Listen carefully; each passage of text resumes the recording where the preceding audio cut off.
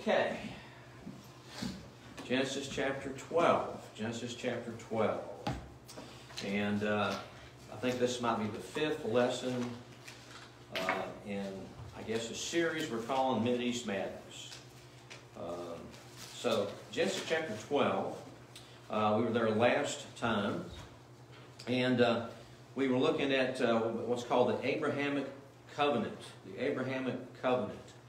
And I believe that when our last president was leaving office, he had was trying to broker some kind of a deal over there in the Middle East that was called the Abraham Accords, which was trying to bring all the Middle Eastern countries together to recognize Israel as a legitimate state. And of course, that's the issue. They don't believe it's a legitimate state. And so they believe that, and I've read you these things before from the different documents, especially the HAMAS organization, and they're not interested in anything but destroying Israel and taking over every inch of ground there that they now possess. They're not compromising, they're not negotiating, they don't believe in a two-state solution, and they don't want one. And if you don't go along with that, then they will kill you for that. If you don't side with them.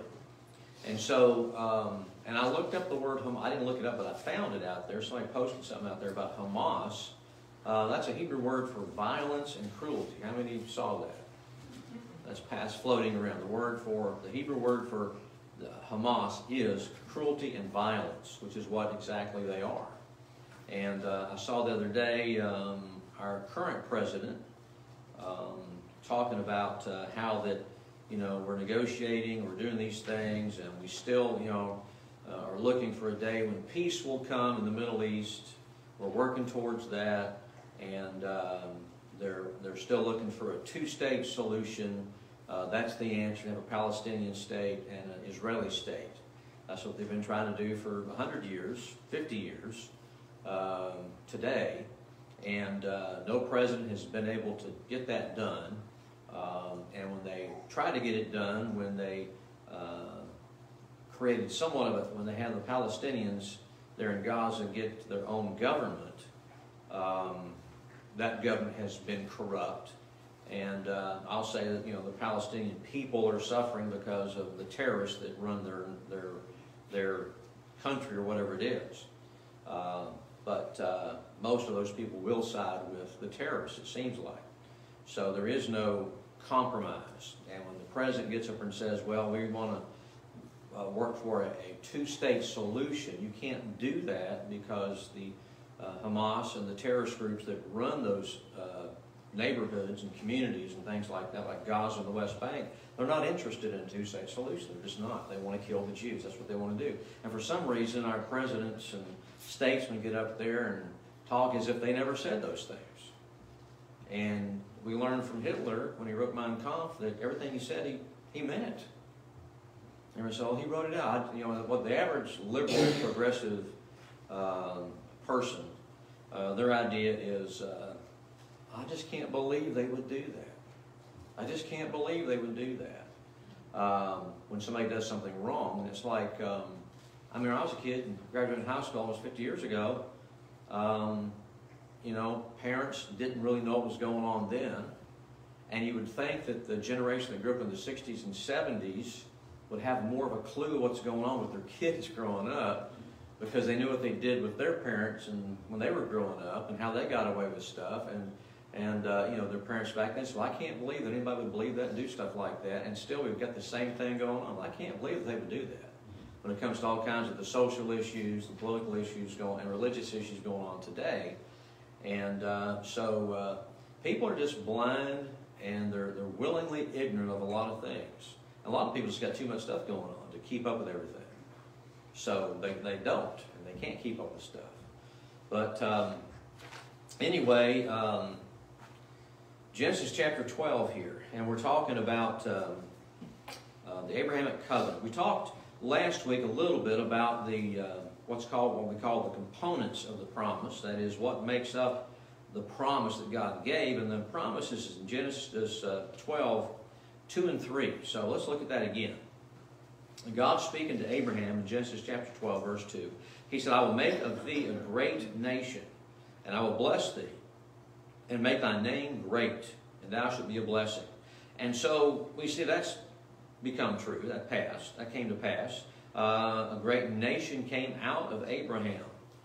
He was called, his name Abraham means the father of many nations. That's what that means. And so when God changed his name from, well, right here in verse 1, God said to Abram, which means high father.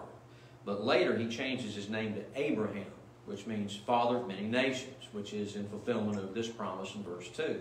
I'll make of thee a great nation. And he did. And I will bless thee. So he blessed Abraham. He protected him, watched over him. God's providential dealings in Abraham's life show that. And he said, I'll make thy name great. Well, his name was great back in the day. He fought some battles. He gained a name for himself as a warrior even. And then throughout time, up to today now, Abraham is one of the greatest characters in Jewish history. I guess Moses, according to Jewish history, unsaved Jews, Moses would be the greatest, followed by Abraham. Or maybe they're the same. I don't know. Maybe they're equal. But Abraham and Moses definitely are the most important people in the Jewish history according to the Jews. And Abraham is the person that all Jews refer to as the father of their nation and the father of their people. The Arabs, particularly the Muslims, will go back to Abraham and say that Abraham is their father as well, because Abraham had Ishmael, who was not the chosen seed, but he did have Ishmael, and the tribes that came out of Ishmael, God said he was going to bless them because they were the children of Abraham also. And so they multiplied and become great nations as well. And by great nations, we don't mean necessarily great in the sense of amazing, stupendous, wonderful, great in the sense of, wow, you know, there's this, you know, great just means bigger. It means large. For instance, you have Memphis, Tennessee. That's a large city. Then you have greater Memphis. What's greater Memphis? What's greater than Memphis? Come on. What's greater Memphis is the surrounding area outside the city limits within the county. That's greater Memphis, the greater Memphis area. And so it's talking about size. It's talking about being large, many. And so when he says, I'm going to make a great nation of you, he means there a large nation. He says a great name. Now that might be reference to great in the sense of awesome, amazing, you know, well-known, etc., something like that. But you got to look at how those words are used. But anyway, so God has done that. He's created, the nation of Israel came out of that. The Arab nations came out of him. And then not only do the Muslims and the Jews claim Abraham as their, you know, spiritual father, but the Christian church does as well.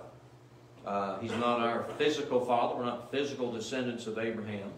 But spiritually speaking, we are the children of Abraham if we have put our faith in Jesus Christ as our Savior.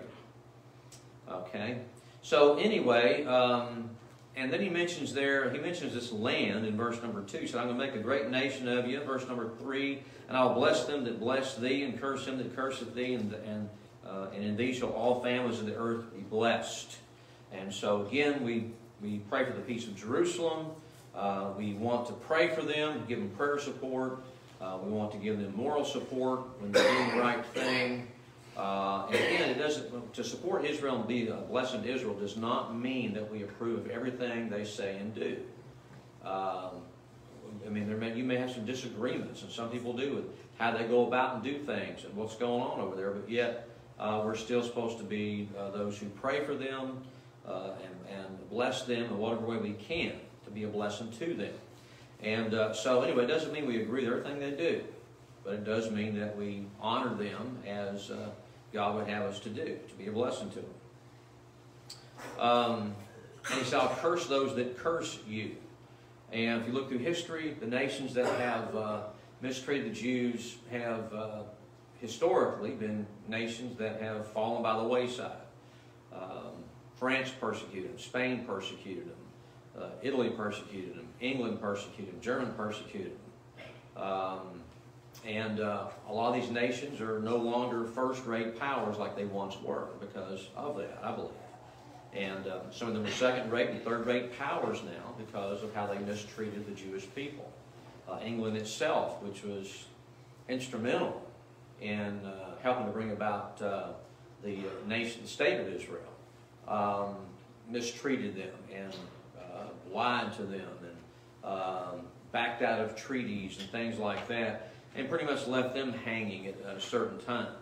But there were other things going on there too. The British, there were Jewish guerrilla fighters that became some of the Jewish leaders that we know of in our lifetime that were trying to get the British to leave because the British were nigging on some of their promises and things like that, weren't fulfilling the things, and so there was military and guerrilla warfare going on, the Jewish people against the British, and the British finally left, which is what the Jews wanted them to do.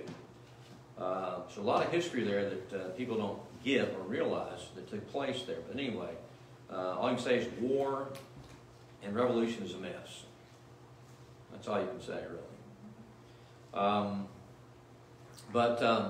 Anyway, he says this. He says that God is going to give them a land. A land. Look at Genesis chapter 13 here. Genesis chapter 13. And in Genesis chapter 13, look here at 14, verse 14. And the Lord said unto Abram, after that Lot was separated from him, lift up now thine eyes, and look from the place where thou art, northward, and southward, and eastward, and westward. So he tells Abraham, I want you to look north, look south, look east, look west. And he says this. He says, for all the land which thou seest, all the way to the horizon, to thee will I give it, and to thy seed forever. Amen. So God says there that I'm going to give you this land, and to your seed, your descendants. Now, he says there in verse number 16, and I will make thy seed as the dust of the earth. That's a lot of people. It's a great nation. So that if a man can number the dust of the earth, then shall thy seed also be numbered. Arise, walk through the land in the length of it, and in the breadth of it, for I will give it unto thee. Then Abram removed his tent, and came and dwelt in the plain of Mamre, which is in the Hebron, and built there an altar unto the Lord. So there God tells Abraham, according to the Scripture, that he's going to give him all of that land. So when Abraham is here in Canaan land, him and Lot, in the previous verses there, had their workers or whatever, their sheep herders, had some disagreements about stuff, and so they decided to part company. And so Abraham told Lot, you take what you want and I'll take the rest. And so Lot takes the valley there that you mentioned there, and then Abraham has the rest of it, and God says to Abraham, okay, now you can have everything that you see. So he sees everything there. Now, he even goes beyond that, because if you look at some maps, it shows that the river of Egypt, possibly the Nile River here, all the way over to the, I believe it's the Euphrates River. That is what property God actually gave to Israel. Is this all right in here? Which encompasses the Sinai Peninsula, which is under Egyptian control now. You see the maps this week on any of the news programs, and they're showing where there's Gaza right there, and right down here is the border between Gaza, Israel, and Egypt right here, and it's the Sinai Peninsula right there. Back in 1973, when the Egyptians and other nations there attacked Israel in 1973 in what they called the Yom Kippur War, they caught Israel kind of off guard, and Israel had to fight back and defend themselves. And you know what Israel did? How do we know what Israel did in the Sinai Peninsula? I believe all the way over to the Suez Canal. They took it. They took it. They were attacked. They retaliated.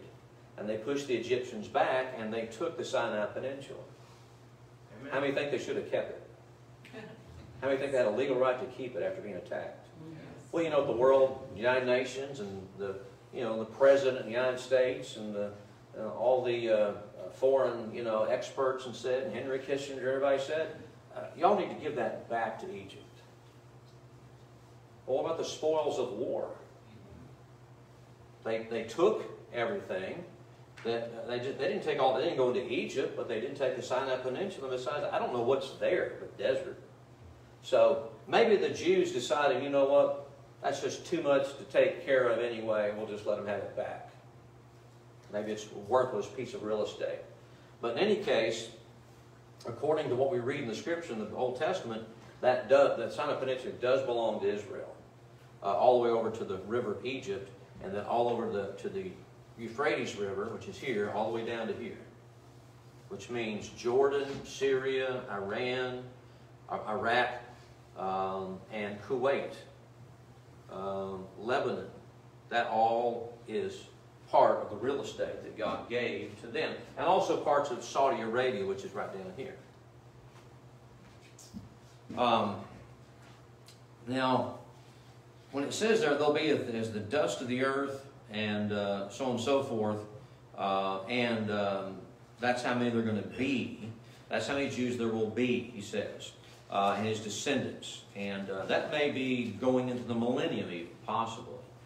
Maybe that's really going to be fulfilled to that degree. But at some point they will get that land back, and they will get it back, I believe, probably in the millennium. God will give it back to them. So there's some real estate there. There's some real land going on there that they've been bequeathed by the Lord. Now look at Genesis chapter 15. Genesis chapter 15. And this is one reason why many people hate the Bible. Because they don't like the fact that it gives prominence to the Jewish people, the nation of Israel, and God said that they would, the world was going to hate the nation of Israel, and that's a fact it does. And even when this last attack has taken place, there's lots of people that the tide is kind of turning against them. You can kind of see that if you watch the news and keep up with current events and stuff. Everything's kind of turning against the Jews now because of all the propaganda being put out by the terrorist side. And for some reason, the world sides with that. Why is that? Well, because Satan is the god of this world. And he's blinded the minds of people who have rejected Christ. And so if you believe the Bible, then you're going to believe this, and it's going to affect how you view foreign policy over there in Israel.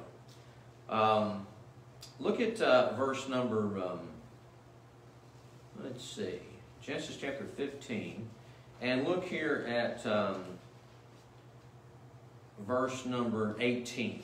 Verse number 18. In the same day the Lord made a covenant with Abram, saying, unto thy seed have I given this what?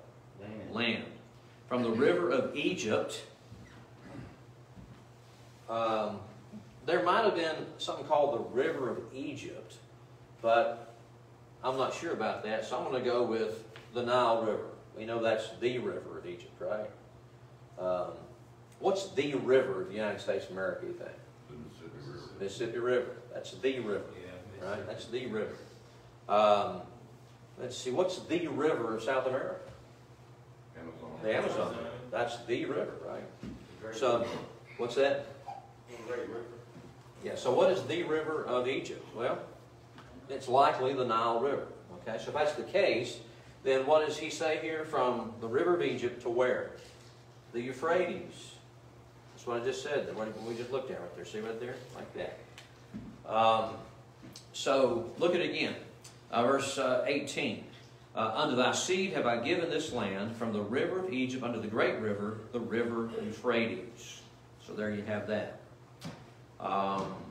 Now, look at also, let's look over at Genesis chapter, let's see. Well, you get the picture there, right? God gave it to Abraham, gave that land to him. Now, he gives it to his seed. The seed, there's two kinds of ways of looking at it. One is the seed, which is Christ, who comes of Abraham. That's what Paul's talking about in Galatians. But then there is the physical, literal seed of Abraham, who are the descendants of Abraham. And you've got to make the distinction between the two. If you don't make the distinction between the two, then you're going to think the seed, every time it occurs, refers to Christ. And if that's the case, then it's not a literal interpretation. The land is not literal, etc. But it is literal. And when he uses that word seed here in Genesis, the places we looked at here, ultimately it could be referring to Christ as the Messiah, but it's also definitely in the context referring to the seed in the sense of his descendants that come out of his loins.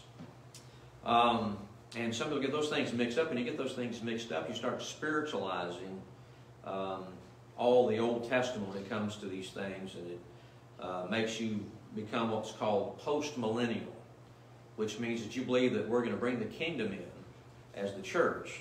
And when we bring the kingdom in and we have 1,000 years of peace, then Christ will return to claim that kingdom.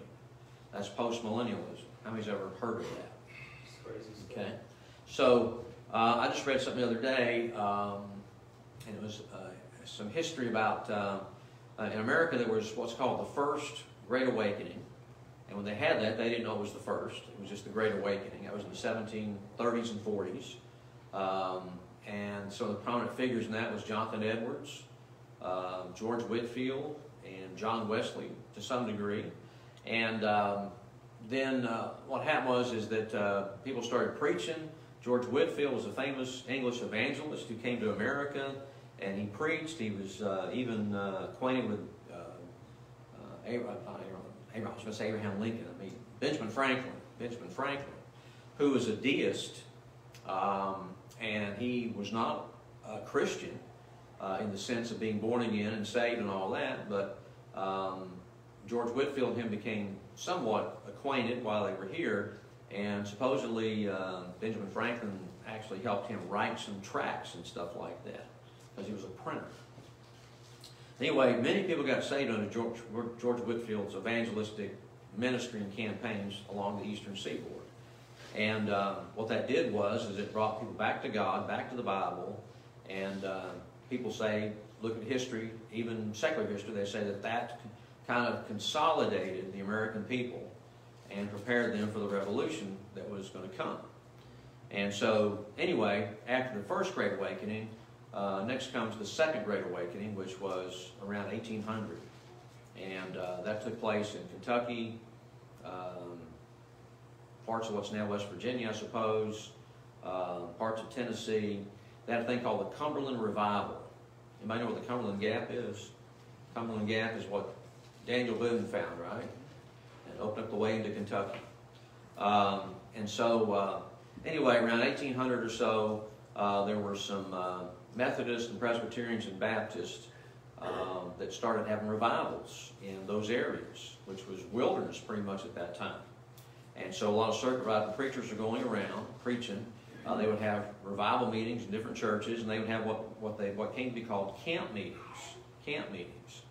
And these camp meetings, these guys would preach, and literally they would they'd have tree stumps, like sitting over here, and then one guy would get up and start preaching to a couple hundred people that were gathered around, and then 100 yards down the way there was another stump, another preacher was on that preaching to a couple hundred people, and then, oh, here's another stump, another preacher's preaching.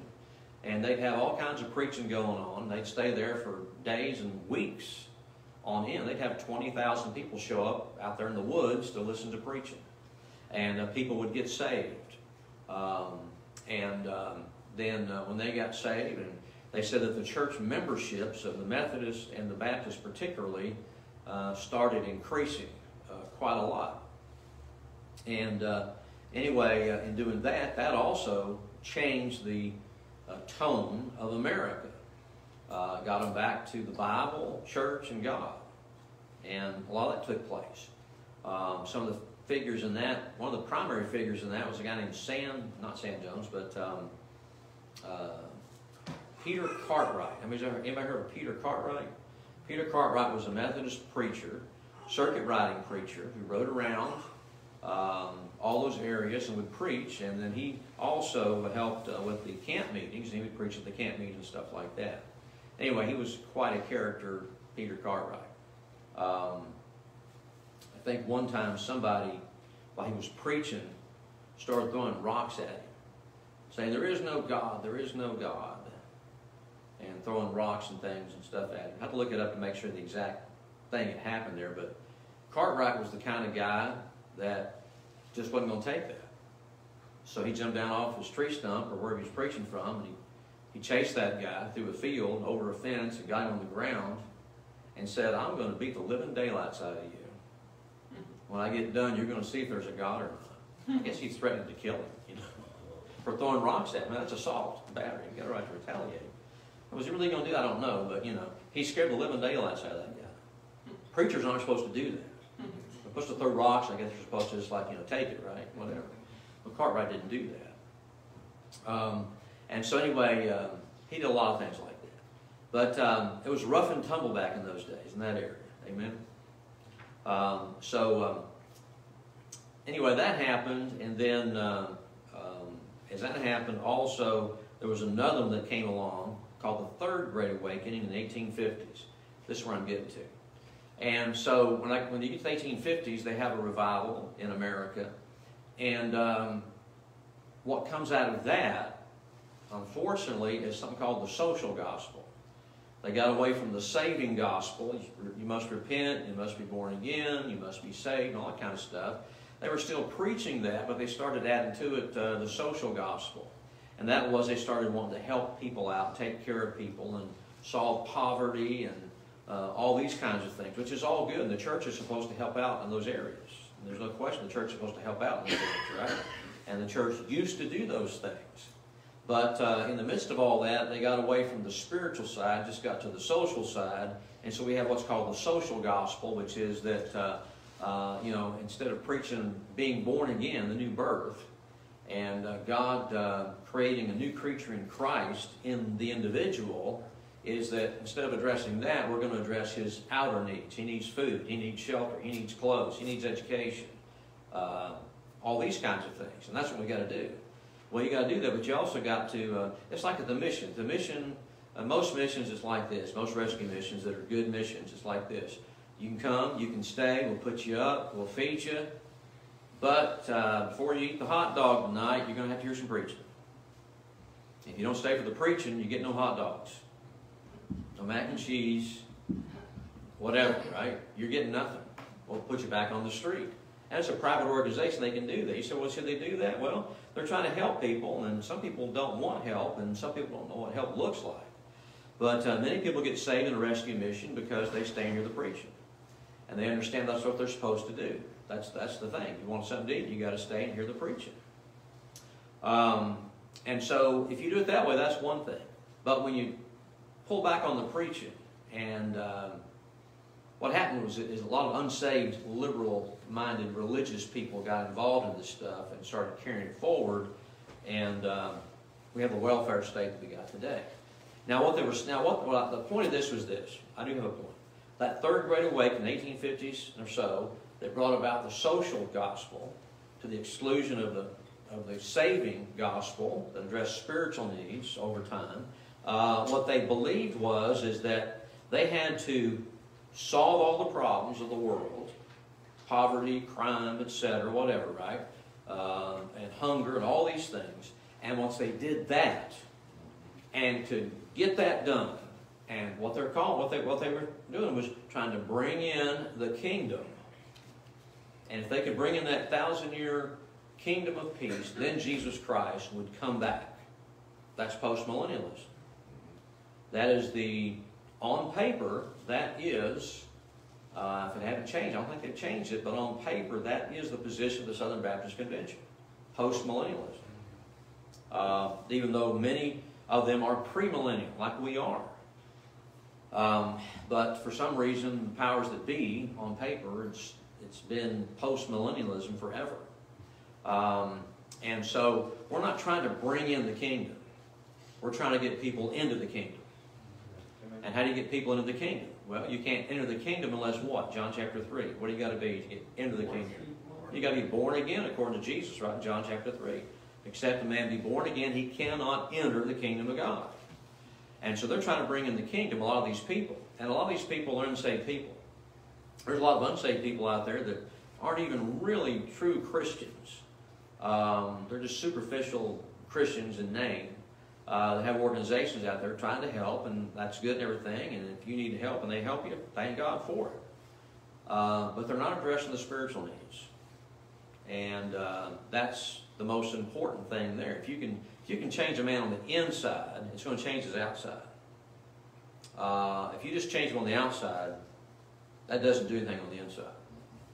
I mean, you can help people out, you can give them all kinds of things, you can build houses for them and communities for them, and in 5 years they're going to be dumps again because the people on the inside are not good people. They're unsaved people. The saying is this, and it goes like this. There's a saying that goes like this. The social gospel puts a new coat on the old man. The saving gospel puts a new man inside the old coat. Think about that for a second.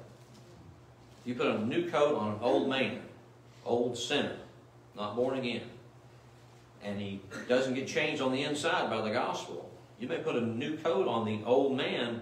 That old man's going to stay an old man on the inside.